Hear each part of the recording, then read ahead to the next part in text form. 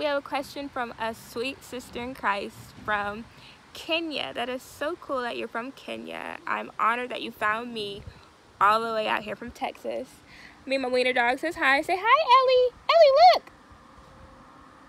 Anyway, she's just wondering that, you know, she has a call from God, but it seems like the stresses of life, the wages of sin try to overtake you. And I've definitely been there before. I've definitely been there before and still fight. You may feel like God's disappointing in you, or that God can't use you right now. But I've seen so many times that when we try to perfect ourselves, or when we think that, oh, when I get through watching, I'm battling with porn. When I get through watching porn, then God could use me. Or when I get done with this addiction, then God can use me. Or if I get out of this relationship, then God can use me. We try to fix ourselves, which is good intentions, because we don't want to just be in habitual sin. But if we're really fighting, if we're really struggling, we prolong God using us because we think that we're not good enough yet.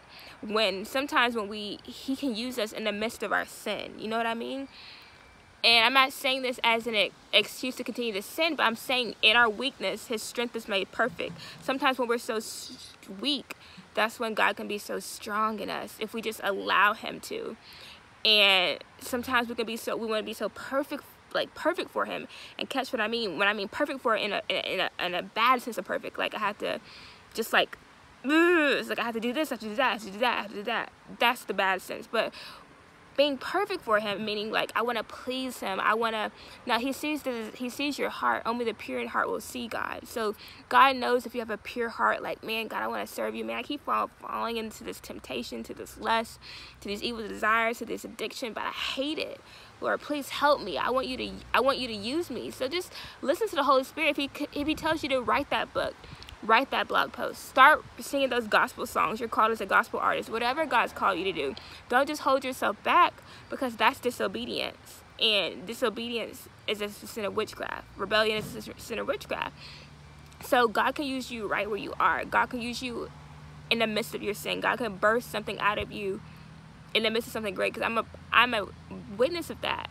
Fell into something, and God used me greatly like hours after. Like, God is so good, and His ways are higher than our ways, and His thoughts are higher than our thoughts.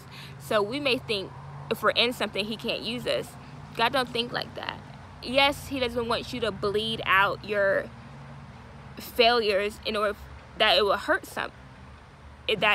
somebody, you know what I mean? But He doesn't think like us. His power is made perfect in our weakness. And when we really understand that, we understand the gospel, and we understand that God is for us. So thank you so much for sending in your question, and thank you for watching.